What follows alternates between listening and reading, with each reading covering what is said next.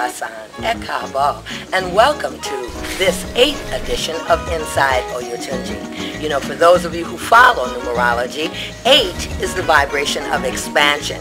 And being that we've been bringing you these pilgrimages for a little over a year now, we think it's time to expand. This edition of Inside Oyotunji is packed full of events and entertainment, beautiful festivals, the King's Day Festival, which recently went by, the opening of school, which we're going to take a look at right now. Everybody is born with good character. How then do you continue to have good character? You have to have education. They said the training is not necessarily Western training. It's training in your own culture and your tradition. Imagine if we just decided all of these children who are born here every year after year after year, as soon as they get big enough to go to school, we send them out to foreigners. Say, here, take our kids, educate them, tell them anything.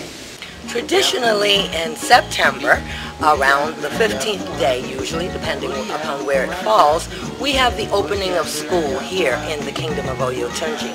From the very beginning, our founder, Oba Osurjman Adefumi, was insistent with all of the parents and elders of this community that we would teach our own children, and that we do.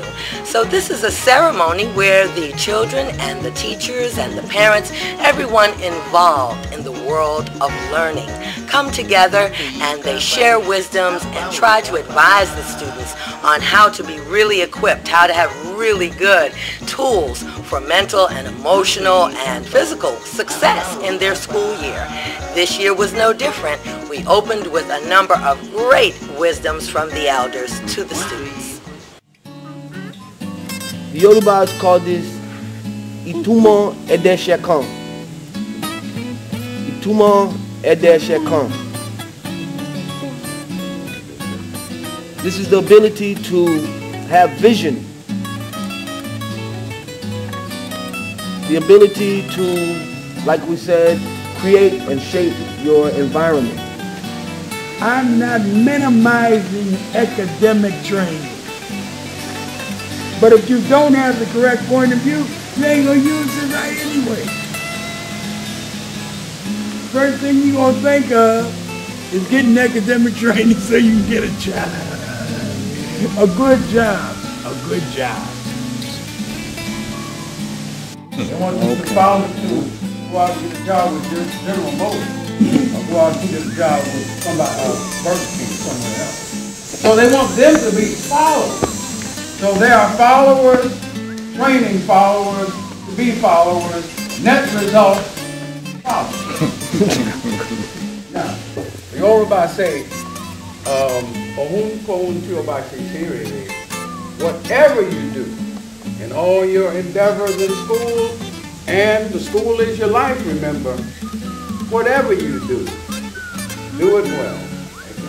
Right there. That McDonald's makes, oh God, $300 billion a day, and they pay their employees 6 or 7 of those dollars an hour to make them wealthy.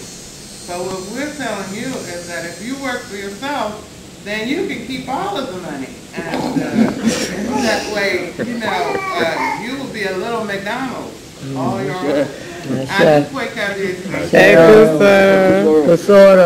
Students here have school, we say, without the walls of classrooms, because they learn every day in almost every experience here from their parents, teachers, elders, guest teachers that come in a lot of times from other resident artist programs.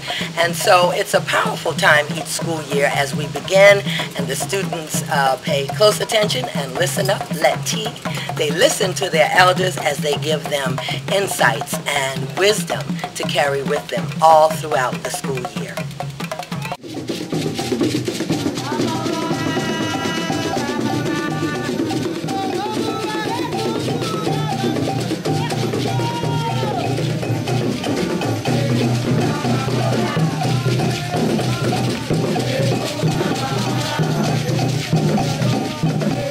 Well, it was just a minute after the opening of school that we were just inside of all of our preparations for the Festival of Kings, our annual Odun Oba.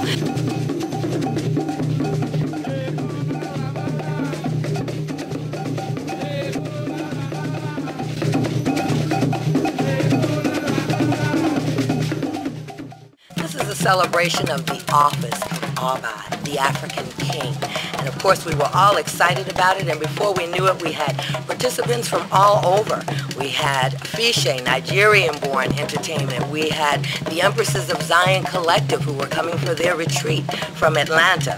We had our ancillary chiefs, priests, and other visiting dignitaries, and of course we wanted to have the kingdom looking its special best. Here's a look at some of the wonderful things that took place as the festival got underway with the Oba's breakfast. This breakfast was sponsored by the Igberohinjade, the African Men's Society here at the Kingdom of Oyotunji. Executioners, they are the ones who deliver capital punishment. And so, The more we understand the Egbe that we've involved ourselves in, then the more we can understand our direction and where we need to go as a unit. Welcome back to this 8th edition of Inside Oyotunji. Well, you know, every year during the Festival of Kings, the annual parade of the royal ancestors is one of the highlights of this Odun. This year was no exception. We had something like 5 Egunguns paraded. It was beautiful. The dancing and the crowd, it was amazing. As you look, know that this is the royal lineage of the families of Aladehunu and Adefumi. And also now the maternal family of the Oba, which would be the clan of Oyewole. We had a marvelous time and it was enjoyed by all. But that was just the beginning. Saturday night saw an amazing entertainment. The beat went right on. We began with a powerful drumming ceremony by Omo Anya, our drummers, part of our family now from Milwaukee. They were here with us and they got things off to a grand start. Everyone was put in the mood immediately. Also on that show we had Ross Kofi, one of Atlanta's reggae performers.